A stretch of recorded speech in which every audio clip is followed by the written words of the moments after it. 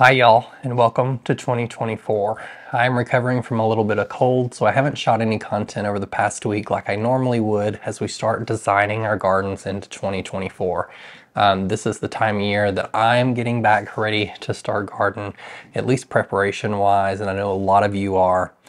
So I've been going through books I've ordered. Some I've had for quite a while and I'm looking through them again.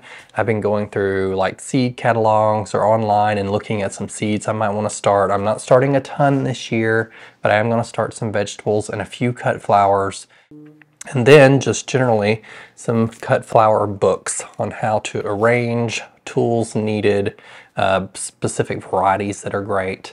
But when I was doing this process over the past couple weeks, I also started redesigning the front garden bed, and I'll take you along that process here in the next video or so. But I realized I never provided you with a 2023 summer garden tour at the last house.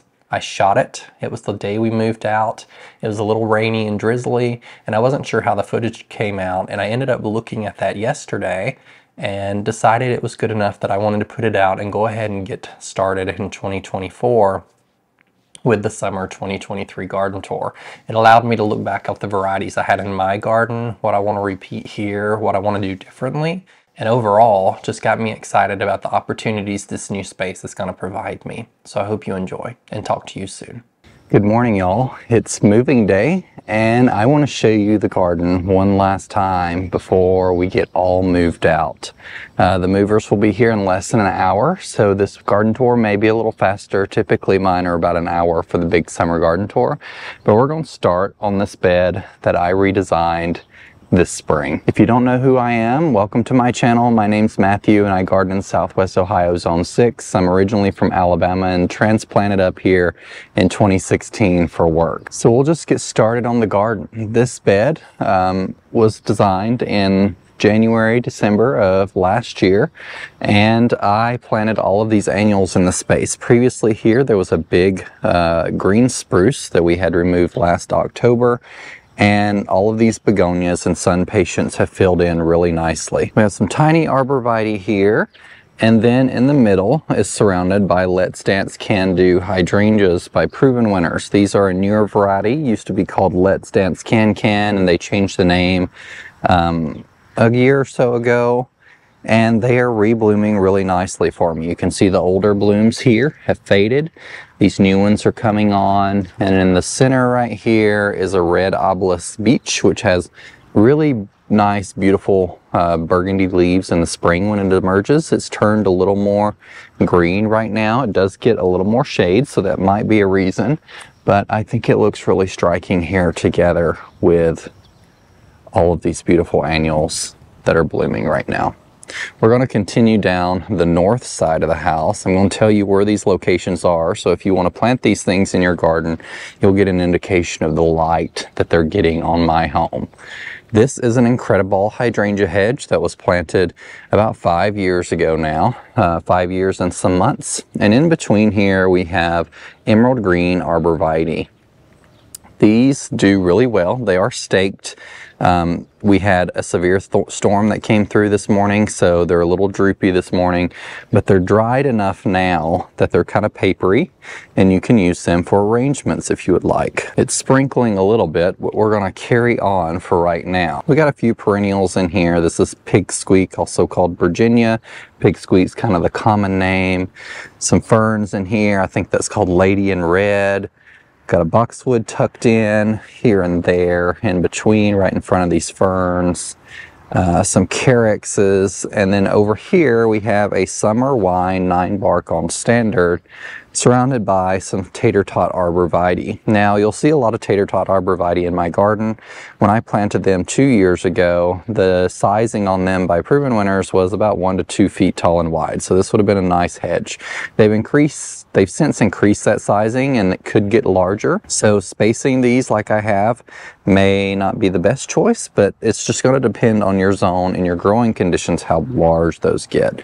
But this summer wine 9-bark blooms white in the very early spring and has this beautiful dark foliage the rest of the season. We're going to take a look at the rest of the front right now while we're around the front, so you can get a whole view of this space. I really love all of these annuals. They've done incredibly well. They've actually started blooming more. The sun patience, I was having a bit of a lull in them, but it's been really warm here recently, and they have certainly enjoyed all of the heat. Here we have an annual container that is looking really pitiful from the storm. It was gorgeous yesterday before it stormed, but we have some new proven winners annuals in here. One Supertunia Vista Jazzberry, which isn't new, but there's a yellow one called Supertunia Saffron Finch, which is really gorgeous. This is an Ipomoea, or sweet potato vine, called Solar Power. Black, Diamond Frost Euphorbia, Orange Canna, or a tropical coral looking canna in there, and I think that's about all that's left in this container. We did have some Dichondra Silver Falls in here, but everything else kind of outcompeted it, and I think it's kind of withered away. Down here at the bottom we have some Endless Summer hydrangeas. These are bloom struck, and you can see the blooms are pink. In my soil conditions, I have high alkaline soil. I did put some soil acidifier down on these. They're a little purple, they're not completely pink. So it's kind of hard to bring the pH down here because we also have hard water, but they're looking pretty good and reblooming really well for me. This is a new one out this year that you may see in garden centers called Pop Star as well by Endless Summer. The blooms on it are really gorgeous there. It stays really tiny, 1 foot to 2 foot tall and wide, I think, if I remember correctly. And it's just really beautiful, all this nice foliage here. So there's a little river of those that go kind of around here with some more in the background. Those are more of the bloom struck. We have a proven winners pufferfish hydrangea back there, and all of these hostas here that were gathered from Facebook Marketplace 5 to 6 years ago from tiny little one divided starts there. I think I got them $3 a piece, and you can see how beautiful they are in this space right now. So we continue around here. We have some more hydrangeas. These are Tough Stuff Aha, and they stay pretty small, 1.5 to 2 foot tall and wide as well.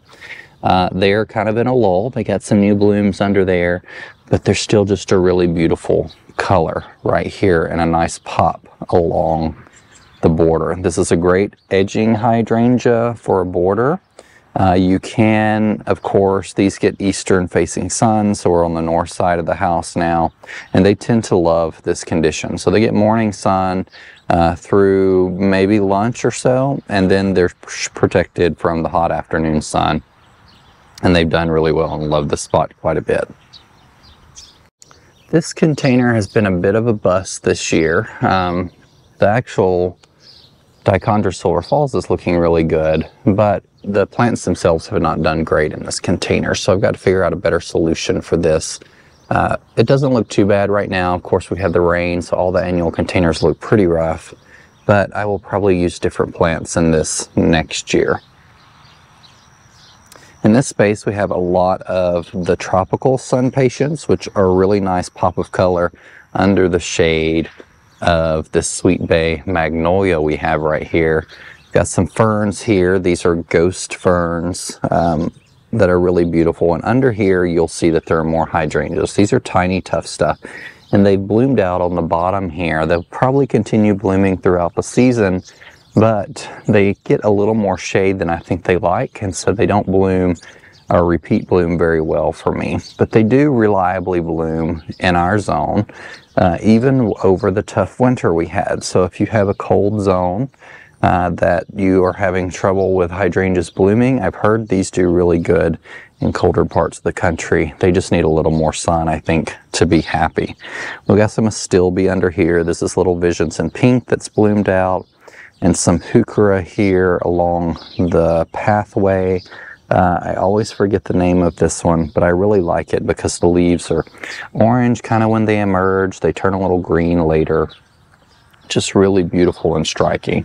There's a carex in here called Feather Falls, along with some purple heuchera, along with some black liriope right around in here. These containers, because of the storm, are also looking really rough, but this plant is Cherry Drops Coleus. It is a 2024 Proven Winners perennial, but it's finally dropping a little bit now that it's got so big, but I think it's because it's flopping rather than just intentionally dropping. If you're familiar with chocolate drop, it grows down quite a bit and actually drops. So this one, before this week and before all this rain we have, wasn't dropping so much. Still kind of beautiful, but it is a monster. You can see there's one plant in this container, and both one here and one there, and is completely taken over this container. This is a sweet potato vine by Proven Winners. It's also new, called Red Hawk. It's been really beautiful here on the corners of these planters. This is Bermuda Beach Supertunia, which is looking rough from the rain as well, but a beautiful pinky coral color. We got some Imperial Blue. Verbena here, more of that saffron finch yellow, which is really gorgeous. And I think that's about it in these containers right now. There is a Diamond Frost Euphorbia poking through here, so I guess I planted one of those and it could not catch up with this Coleus. I've really loved how this bed has aged over the years. It's looking really, really beautiful. We have a hedge of Hidcote lavender, which has done really well for me. I typically wait and prune it or cut it back until spring. Last year, I cut it back about halfway because it tends to trap a lot of leaves over winter. And then I cut it back more in spring, and then we had a really tough winter. And I did have some of them die out a little bit. The plants are all still alive, but some of the root or the top crown of the plant died. So I don't know that I would recommend pruning it in winter. So it's been here 5-6 years. It was one of the earliest things I added to the garden. And because I had that experience with it, I would wait until prune it until spring. We have a butterfly bush here that's looking really good. I don't remember the name of it. This would be one of the Pugster series. It stays really small, and it is really loving this spot right here. This is southeastern facing, so the sun kind of goes over here and goes on the south side of the house, but it's doing really well there this year. Last year we had some die-off, or in this overwinter we had some die-off, and it was cut back severely, but it's bounced back really nicely. I filled in with some annuals here. These are begonias, obviously, and some iris.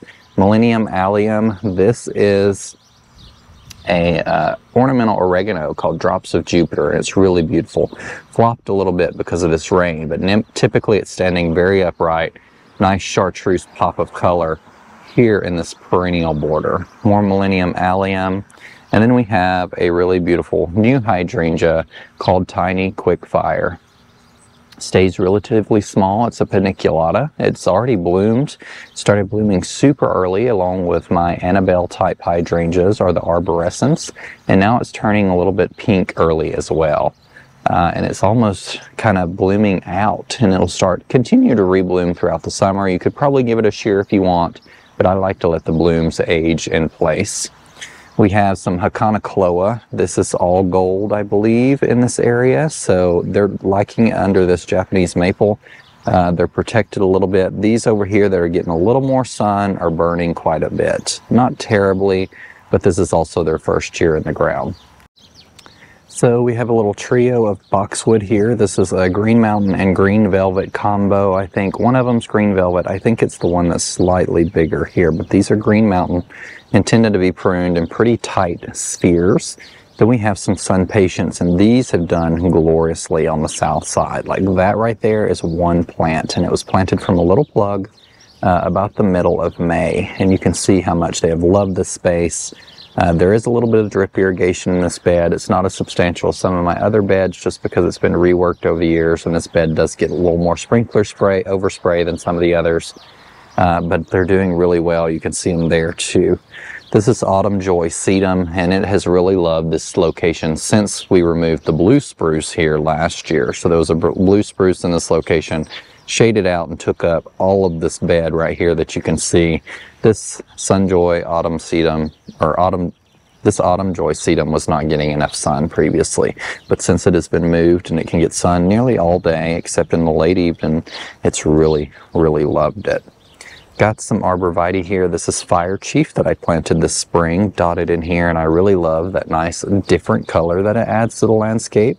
It's striking with the contrast in these dahlias that I have. This is Purple Illusion, Then we have some of the newest Stilbea by Proven Winners called Dark Side of the Moon, and they have really beautiful pink blooms. They're all bloomed out for right now. Obviously it's heading into summer, so the Stilbeas are blooms are fading, and those could be cut off, but they also make nice winter interests, so I leave them all season until spring. Down here at the bottom, I get a lot of questions about this grass. This is just a liriope. So it's also called a monkey grass. This is what we always called it back home. We have a lot of annuals in here to fill space. This is a Bracken's Brown Beauty Magnolia, and you can see how beautiful the back of those leaves are.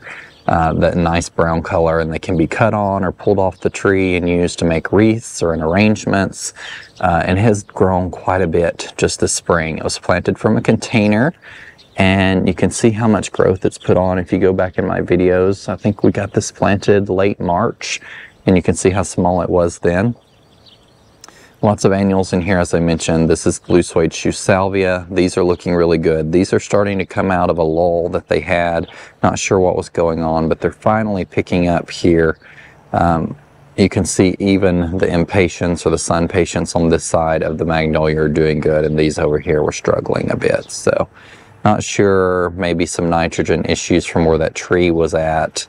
There is drip here, so it's not a watering issue, I don't think, but it's a really beautiful combination of plantings here. These are bubble bath alliums. They're nice because they're a little bigger than Millennium. The heads on them 2 to 3 inches, I think.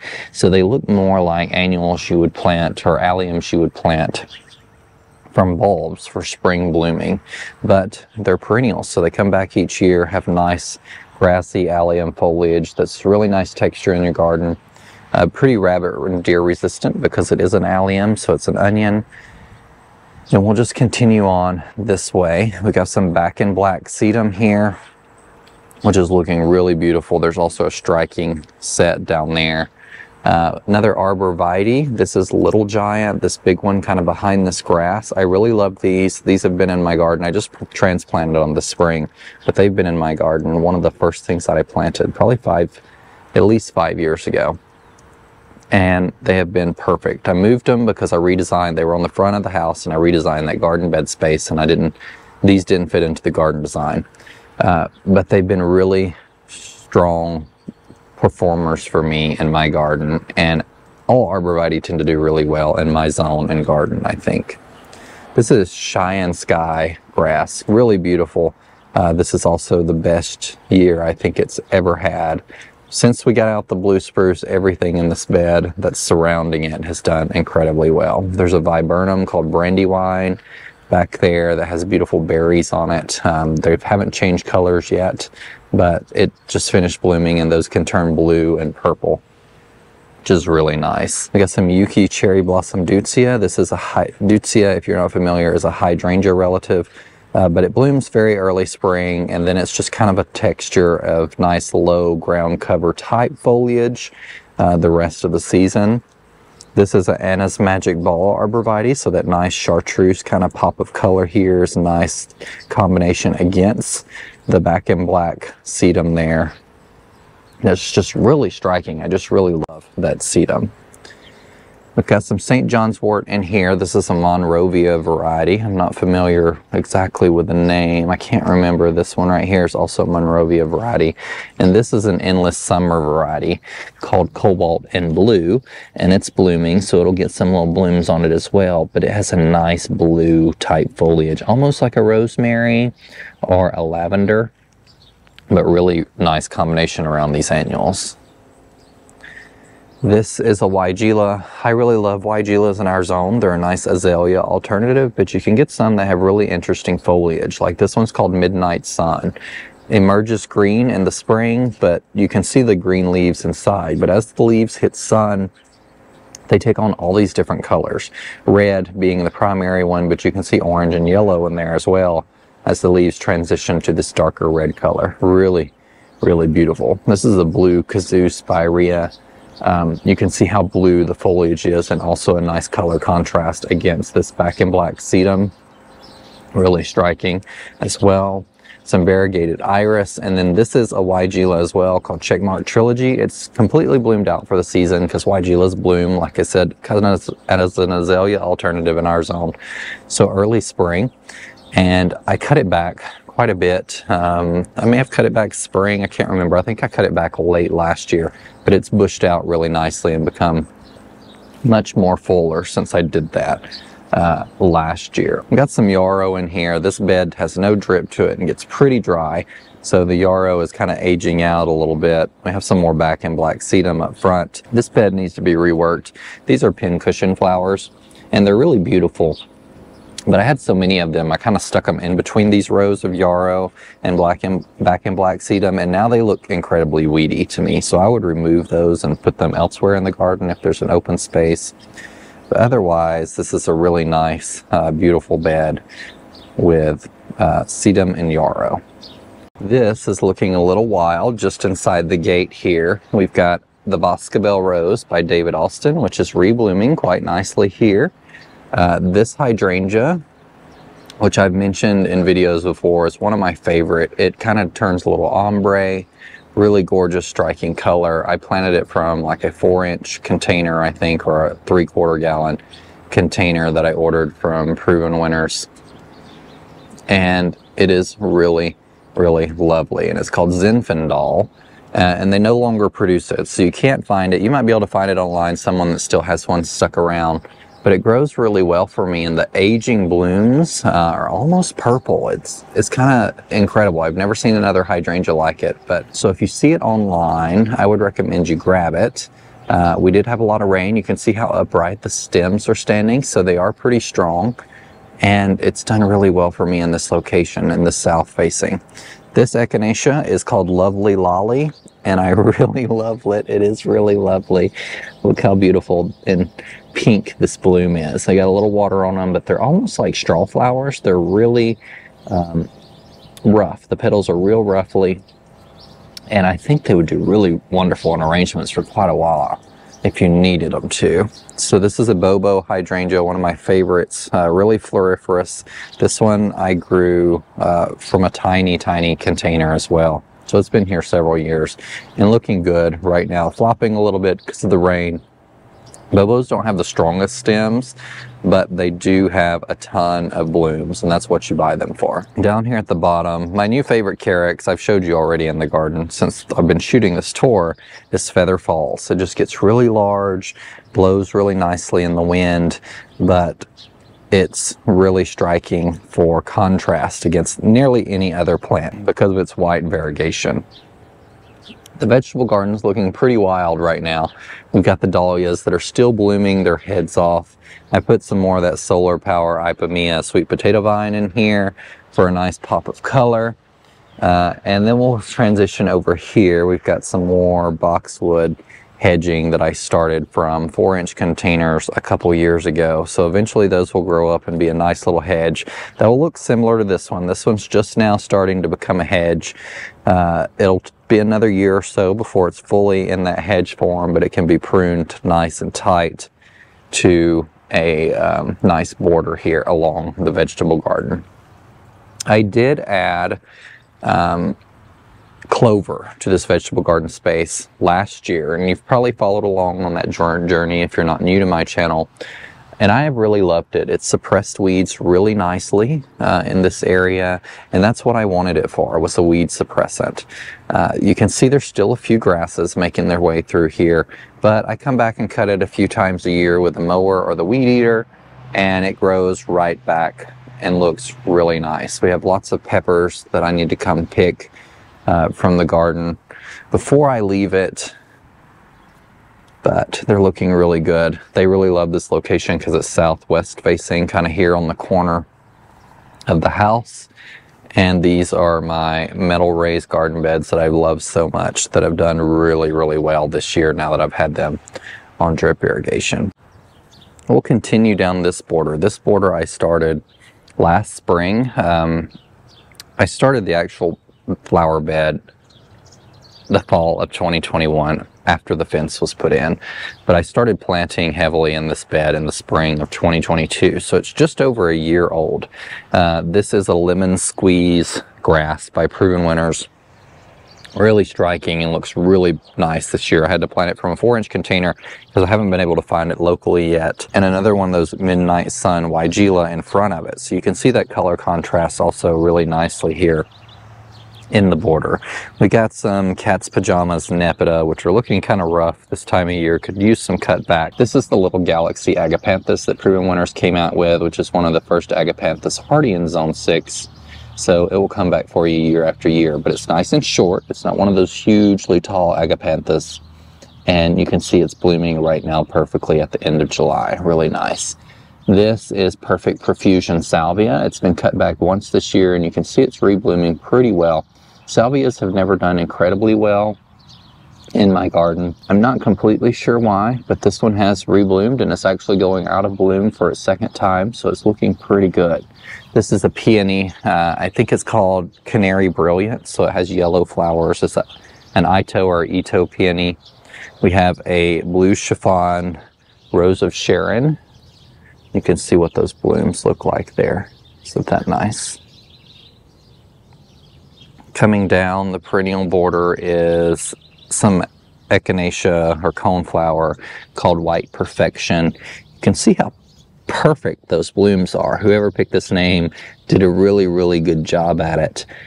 They're highly petaled, but really striking, pointy, perfect blooms all over the plant. You can see they emerge with a little more of a green center here, and they turn a little more yellow as they continue to open up. The Cherry Chocolate Hibiscus is looking rough from the rain this morning as well, but it is also blooming its head off right now during almost summerific week for Proven Winners. So these bloom, of course, they emerged pretty late. Mine got started a little earlier, but it's still blooming about the exact same time as usual in the garden as it did last year. If you're in the lower states, yours may have already bloomed out, but here in Southwest Ohio, they're just getting started. So they kind of progress up the country in the hotter zones because they emerge sooner. And then they'll bloom out and be done for the season. But I do like the foliage on this one. It's kind of dark. There are some darker varieties, but it's a nice contrast in your perennial border, of course. Got some Serendipity Alliums down here, which are looking really great this year. Really impressed with that variety. And this yarrow, which is soaking wet, and I wish it was more beautiful for you for this tour, is Peter Cottontail. Maybe you can see here, but this yarrow is kind of like a fat baby's breath, as best you can explain it. And it just looks really, really nice in a perennial border and great in cuttings as like a baby breath alternative for flower arrangements. Really, really nice plant there. This is a red obsidian banana, and it is an annual in our zone. You could dig it up if you wanted to and take it in the basement. I'm typically not committed to those type of things in the garden, or that committed anyway. But it's a really nice striking texture here right in the corner of this perennial bed. Behind it we have a rose called Rise Up Lilac Days. It's a climbing rose by Proven Winners. You can see it's still reblooming. This was planted from a 4-inch container when I planted this border a year and a half ago or so. Probably, no, it would have been just a year and a couple months ago. And you can see how vigorous this rose is, and it looks also really great. We do have a little bit of insect damage, but otherwise, really incredible performer. Definitely a winner. This is the only one of the Rise Up series that I have right now, but I know that series is definitely a winner based on what I'm seeing so far. I have a bed with some blueberries in here. The blueberries are all gone. I picked a couple of them. There's also some strawberries down here, but the birds may have had a feast on the rest. This is a Calamantha called Marvelette, and it has blue flowers. Over here, we have a Calamant called, it's just a species variety, so it's just Calamantha. And it has white flowers. And this is a rock star performer for my garden. Blooms nearly all summer, looks like this since it started blooming a few weeks ago, and it will continue like this, and I'll cut it down in the late fall and then it'll come right back in the spring and solidly perform for you. In this area, we have some more of that white perfection echinacea, which if you don't have this one in your garden, certainly seek it out. It is a nice, dramatic pop of white around anything else in your garden. We have some roses. These are Italian ice, I think. This one has a really nice red foliage on it now that it's starting to regrow a little bit. This is a boxwood topiary. This is just green mountains trimmed into a sphere. We have some more boxwood down here, and these hydrangeas in the center are called Wee White. They're a nice short arborescence hydrangea that have done pretty well in my garden. You can see they're bulking up. These were planted from 4-inch containers. And you can see there's also lots of weeds in this bed because we've been really busy with moving, and I have not been able to get out here and weed like I typically would before my annual big garden tour. This phlox is called Opalescence. I really, really love this phlox. Pink, reblooming. It does produce smaller blooms when it starts reblooming, but the initial blooms are pretty large and really, really nice and beautiful. This is one of Proven Winner's new Reminiscent series of roses, Reminiscent White, and it's really nice, even though this rose is wet. So I've told you, if you've been following along, I had a rose in my garden called, what's the name of it? I can't remember, but it was a white David Alston rose, and it looked awful when it got hit with water. It turned brown and mushy. This one, even though we had rain yesterday and we've had rain today, it looks still really white, and that's kind of impressive. So I've kind of avoided white roses since I had the issue with the David Alston one, but this is really, really nice and striking here. This is a Weigela as well. You can see why I like Weigela. Lots of different foliage colors. So even though they may bloom in spring, you may or may not buy them for their blooms, but you can get some really nice striking texture and foliage in the garden for color regardless. More feather falls grass. You can see I've tucked those everywhere because I love them. This bed is full of Oh So Easy double pink roses, and I never got around to pruning them back so they could rebloom better. They don't need to be pruned to rebloom, but they would obviously if they were fed and encouraged to rebloom by pruning. But you can see what the color are there. They're nice pink, and they are double. They are a landscape rose, so and they got tons of blooms on them to rebloom. But I would just encourage you to come through if you have time and cut them back. Give them a little feeding, and then they'll do much better. A little more hedge of Tater Tot arborvitae down here on the bottom. This is the same ones I've showed you earlier. I have them all over the garden because I really love them. They're similar to that green Little Giant that I showed you. Little Giant gets 3 to 4 foot tall. These were originally supposed to get 1 to 2. Proven Winners has since changed it. So they may end up becoming a similar size to the Little Giant and a similar look as well. This is a little perennial border here. We have some sedum here. This is, I think it's called Margarita. It's by Terra Nova Nurseries. It's really interesting looking. The flower heads are a little different than other sedums, which is really striking. More of the Serendipity Allium down here. This is a birch leaf spirea, which looking kind of rough, but I had it in containers for years and got it planted out. And I think it's finally getting an established root system to look nicer. This is another one of the Pugster butterfly bushes of the series. This one's white. Really nice. These echinacea, which I think I passed by up there, are called One in a Melon, and they're outside of their normal bloom period, but I've showed you in videos over the past several weeks these echinacea. They have massive blooms. You can see how big the cone is opening up there, and they're looking a little ragged in the heat we've had, but a really, really nice one if you can get your hands on it or order online if your local garden center doesn't carry them. Really, really striking echinacea. Here we have more of the Serendipity Allium. You can tell I love alliums in my garden, both for the texture and the blooms, and they're just a workhorse. If you don't have them, definitely consider adding them. They are an onion, so they don't produce like an oniony smell unless you're digging around in them though. So don't be concerned that your yard's gonna smell like onions. They're a nice rabbit deterrent, and rabbits won't feast on them, hopefully. Rabbit resistant. Animals will eat anything if they're hungry enough.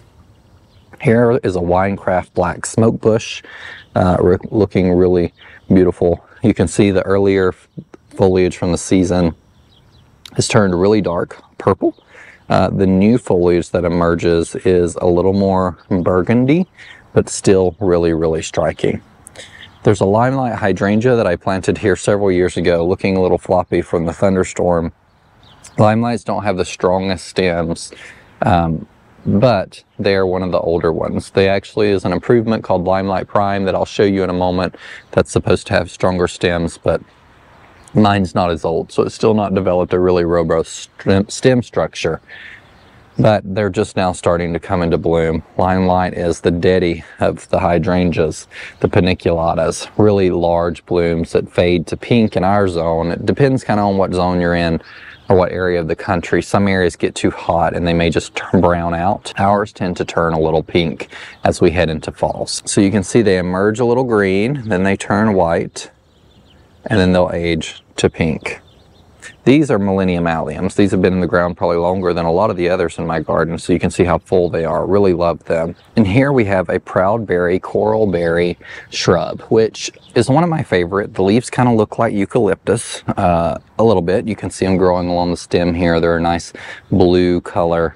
But they produce these gorgeous pink berries, and you can actually see the berries starting to being produced here. So they have these tiny, kind of insignificant flowers that are pollinated. You can see there's a bee hovering around here now, pollinating all of these flowers, and it has a huge berry set in fall that can be used to, they look gorgeous for quite a while in arrangements. I've used them for those purposes, but really nice shrub here, and it grows really, really well in our zone. You cut them down about 12 inches to the ground in spring, remove all the old limbs, and then they flush back this big every year.